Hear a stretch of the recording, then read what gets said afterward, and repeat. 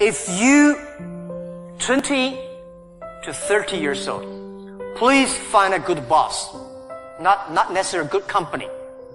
Learn from the boss, learn how to do it.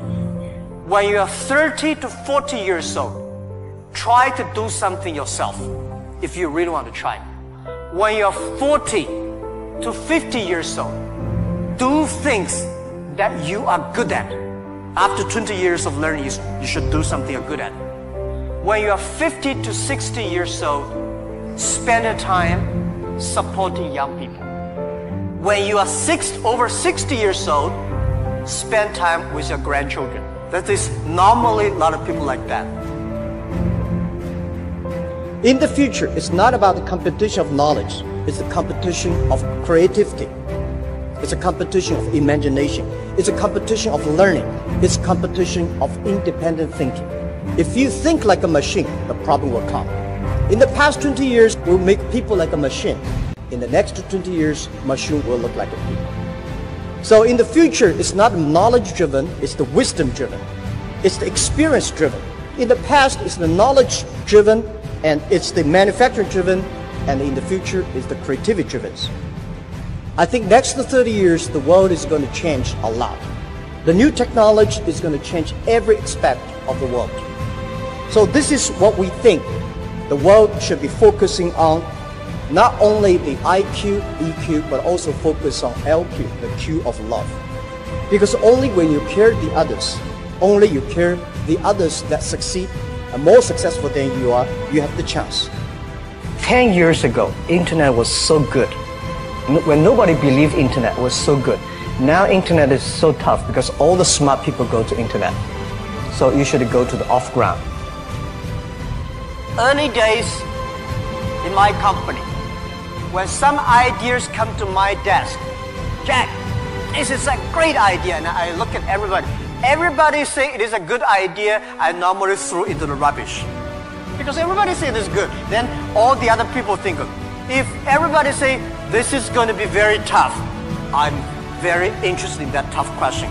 And I pick up and say, how can we do it in a different way? This is to be unique, to be different. I learned so much about the Hollywood movies, especially the Forrest Gump. Love Forrest Gump. I love Forrest Gump. But why do you like him? Simple. Never give up. And people thinking he's dumb, but he knows what he's doing. And I was very depressed the day, year 2002 or 3 in the States. I was very depressed when I could not find out a way for the internet. And I watched the movie in my friend's home, Forrest Gump. When I see him, I think, this is the guy we should learn from. Believe what you're doing. Love it, whether people like it, don't like it, be simple. And like the word, life is like a box of chocolate. You never know what you can get, right? I never know I would be here talking to you. I never know. But today I made it. I told my people in my apartment 15 years ago, guys, we have to work hard. Not for ourselves. If we can be successful, 80% of the young people in China can be successful. We don't have a rich father, powerful uncle. We don't have $1 from bank, 1 cent from government. Just work as a team. I worry about it today. Young people, a lot of young people lose hope, lose vision, and start to complain. We also have the same period. Because when it's not a good feeling being rejected by so many people. We also depressed, but at least later we find that the world has a lot of opportunity. How you see the world, how you catch the opportunity. So, the Hollywood gives me a lot of inspiration. Today is very tough. Tomorrow is more tougher. The day after tomorrow is beautiful, but most people die tomorrow evening. You have to work very hard. Every tough days, every tough situations, problems you meet, that is the training of yourself. Everybody is made unique and different. So you must have a unique and different way.